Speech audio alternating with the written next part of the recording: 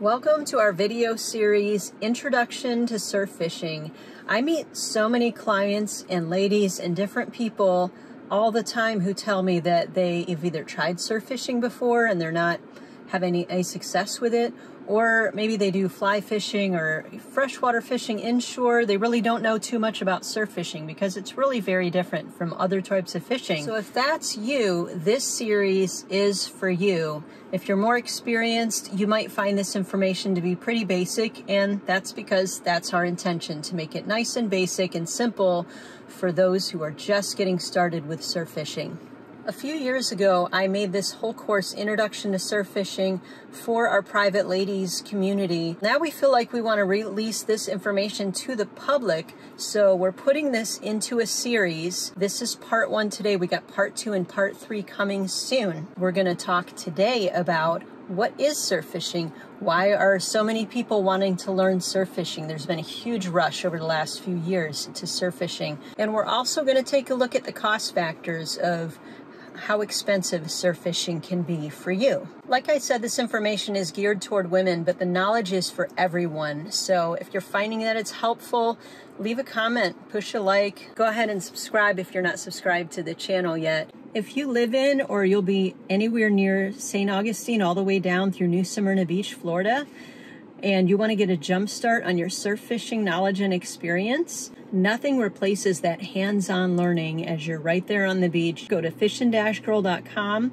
or my phone number is there. You can text or call, and we'll set up a time, set up a booking, and I would love to get you out there, show you how much fun it is to catch fish on the beach. But right now, let's get into this video, part 1 of Introduction to Surf Fishing. So what is surf fishing? Why is it such a big deal? That's what we're going to talk about right now. Surf fishing is basically what the name of the title is. It's fishing from the surf. It's land-based fishing. You're fishing on the beach with your feet planted on the shore, casting a line into the water, into the ocean, just like I've done here. I've got 2 lines out. We're on the land and we're casting into the ocean. That is surf fishing in its most basic form. So what is the big deal about surf fishing? That's what we're going to talk about right now. So the first reason that I think surf fishing is so wonderful is just, it's the beach. I mean, I don't know too many women who don't love the beach. Even if you're out here, and it's like the other day I was out on the pier, you know, it's still near the beach, overlooking the ocean, didn't catch a single thing. It was okay because I'm at the beach. It's just beautiful. So it's one of the few things that I can do personally where if I've had a stressful day, if I've got a stressful situation that I'm dealing with, I can go to the beach and I can put a line in the water, or 2 or 3, and I don't have to worry about anything else. All of the worries, all of the problems seem to just disappear for those 2 or 3 hours that I'm out there, because it's just such a beautiful place to be. The sound of the ocean is relaxing and it helps you just de-stress. At the same time, you could be catching fish and it's so much fun. So another reason that I think surf fishing is so much fun and why it's gained so much popularity lately is because the beach is a popular vacation spot, and surf fishing is something that you can do with your families. I have people that I know who they wait for a long time to go on vacation, and they watch videos and they get their gear ready, and they're just so pumped to go surf fishing that 1 or 2 times a year that they get to go vacation with their family. And surf fishing is one of the things that they can do while they're sitting out on the beach. You can have your kids and your family swimming nearby, not right where your poles are, because that would be bad, scaring all the fish away. But you can be enjoying the beach together with your family while you're surf fishing. Great thing that I think makes surf fishing so much fun and so addictive is the thing that everyone says, the tug is the drug. There is nothing like the feeling of having that fish on the other end of your line tugging away, and you're reeling it in and you're fighting that fish and you successfully land it.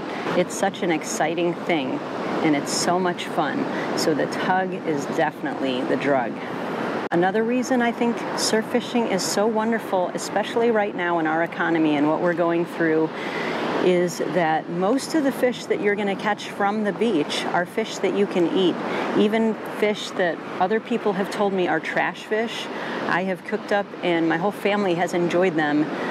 Bluefish. I have friends who eat saltwater catfish and they love it. I have several friends that I know who do that. So those fish are like considered to be trash fish. Now granted, there are fish that really, like ladyfish, you got to do special things to them because their meat is kind of mushy. So but you can still eat them. They're still usable. People use them for bait for larger fish, which those fish are like amazing tasting fish. So you might be wondering, how much does it cost to do surf fishing, to do it effectively and catch fish? I'll tell you that it is as expensive as you want to make it. Honestly, when I first started, I didn't know anything about rods and reels and all of these different things that I've learned over the last few years. I went to Bass Pro Shop. I got a Penn Battle 3 with a 5,000 reel is what they recommended.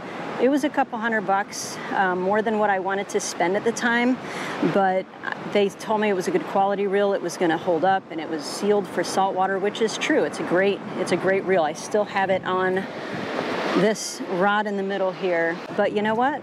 I discovered that the Walmart pole that I got for $25, $35 was producing just as many fish as the other one. Now, if you're wanting heavy-duty fish, if you're going to be targeting redfish, flounder, snook, sea trout, some of those really heavier fish, you're going to want to have something that can hold up better. So what do you need to get started?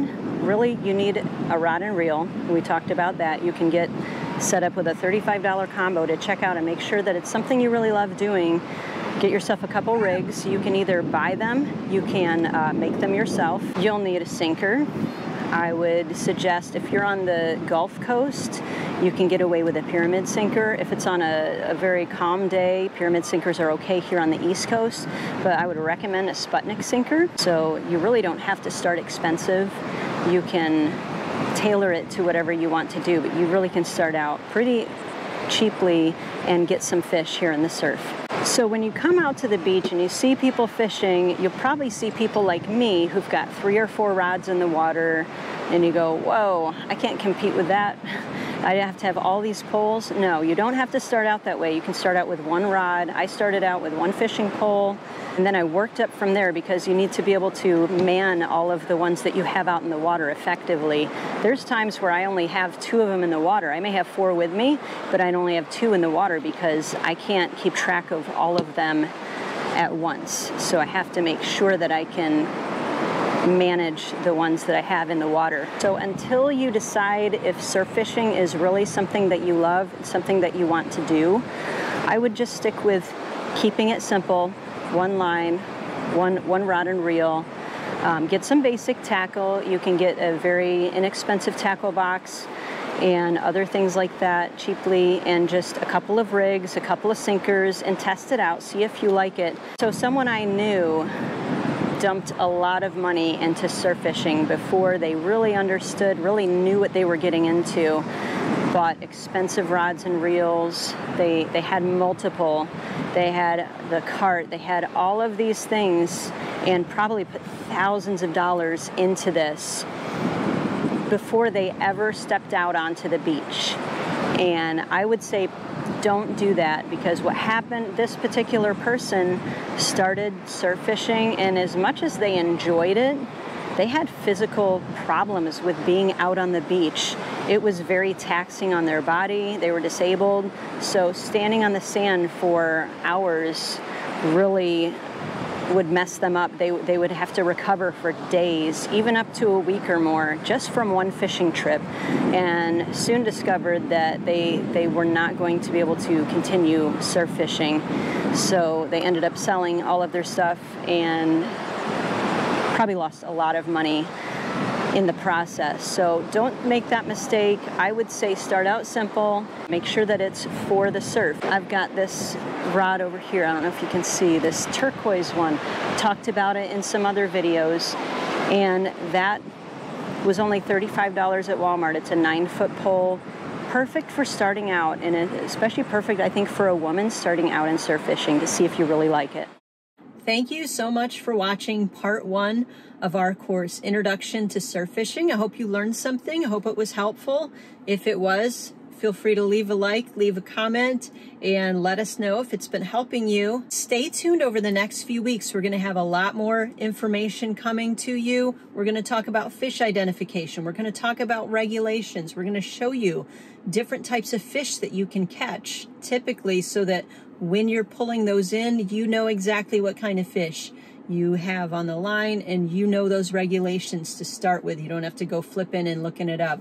We're going to show you what to wear while you're on the beach, and we're going to talk about how to stay safe, especially as women. We're going to talk about being safe on the beach, not just from people, but also from all the other critters that you can either catch or that you might encounter. But check out our website, fishin-girl.com. We've got awesome products there for sale. We've got our own Fishin' Girl Sputniks. We've got float rigs. We've got pompano rigs. We've got earrings, ladies. We got t-shirts. We've got all kind of stuff for you to have fun out there fishing and catch the fish. Everyone who's bought our float rigs turns around and buys more because they really like how they work. So check that out. And if you're new to surf fishing, you want to get a jump start on your learning, like I said earlier, let's book a charter. Let's get out. Let's go fishing. Go to fishin-girl.com, click on the charters tab, and let's get you scheduled and out there. But as always, tight lines. God bless, and we'll see you.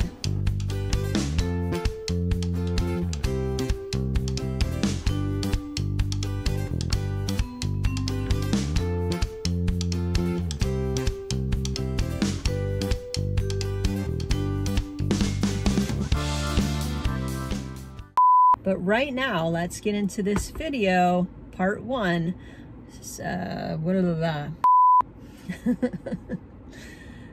But right now, let's get into this video, part 1, Introduction to Surf Fishing. I still didn't say it right.